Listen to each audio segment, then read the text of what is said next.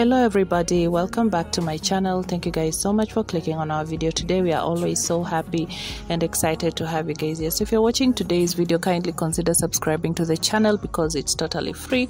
Do not forget to like and share this video with your friends and family.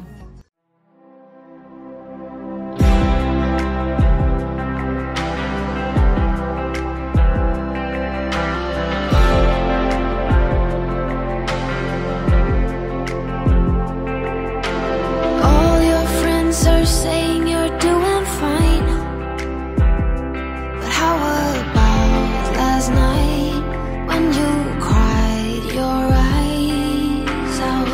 I bet they're not aware you came by,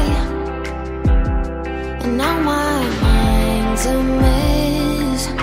It keeps telling me there's no one like you. Oh, how will I get through all these nights when I'm alone? I keep scrolling through my phone now. I wish there was a pill to. So in today's video, we're going to be talking about how do you get down the aisle with your veil, and also what do you do with it after the ceremony. It doesn't even make sense why I think about you.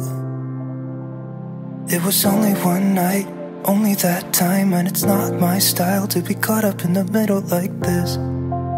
Cause now I dream about you. I was probably too drunk, it's blurry, but I've got the image of you running circles in my mind right now. And it could fade away, but it probably won't, and I should let it be.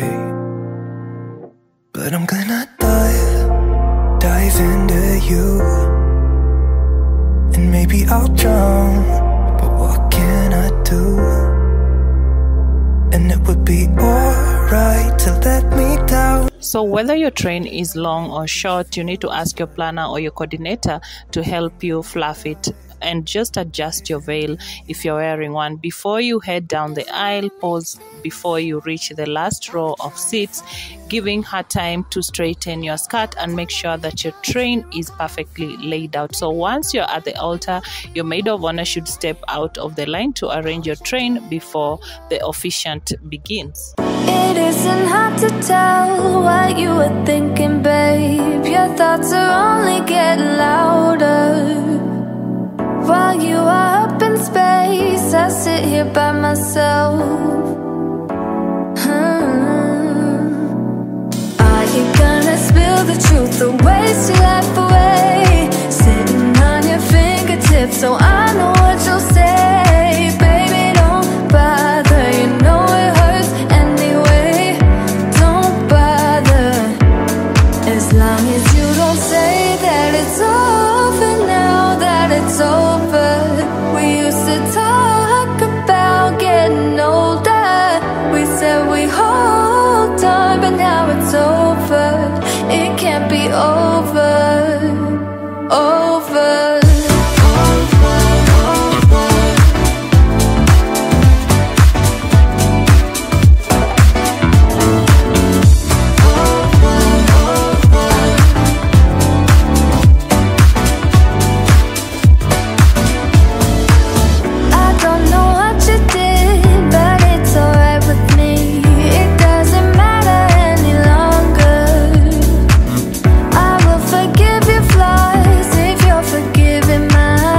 So what do you do with your train after the ceremony? So once you've made a grand entrance or exit, all that extra fabric can be a lot to handle, which is where the bustle comes in.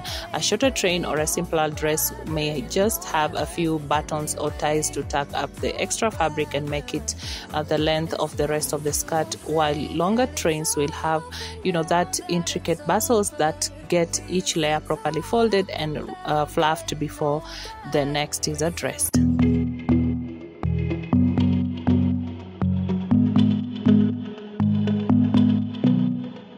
I know the next morning when the sun goes up, it might be the last day of you and me.